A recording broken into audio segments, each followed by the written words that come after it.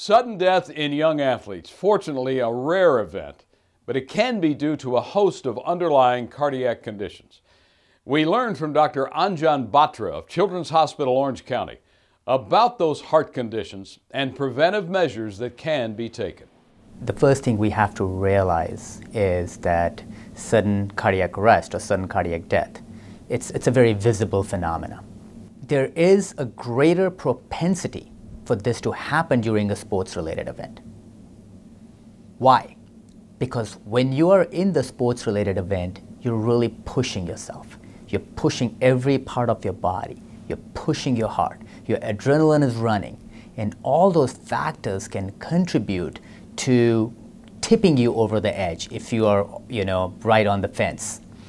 So the answer is yes, it happens greater or a greater majority of time during sports, but it also happens when you are not in sports. So it can happen in the classroom, it can happen when you're sitting, it can happen at any time.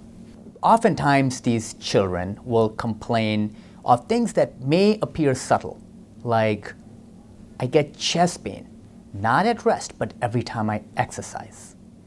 Or I get palpitations. My heart is beating really fast, and I can't explain why it's beating as fast as it is. If a child passes out, especially during exercise. So those are some telltale signs, but we also know that this can happen without any prodrome, without any telltale sign. So I think you have to be mindful and try to look for these, but at the same time, be prepared that even if somebody doesn't have any signs, that if such an event were to happen, what to do.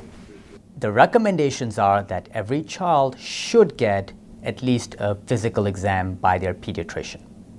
We should be prepared on how to prevent this from happening, from going from sudden cardiac arrest and preventing the sudden cardiac arrest to ending in sudden cardiac death. So we want to avoid the sudden cardiac death. For that, I think if we can all be trained in CPR, basic CPR, I think that would go a really long ways. In today's day and age, there has been an emphasis in the school systems for the children to learn basic CPR. And I think a health education class or CPR training to middle and high schools would go a really long way in preventing this, not just today, but for generations to come.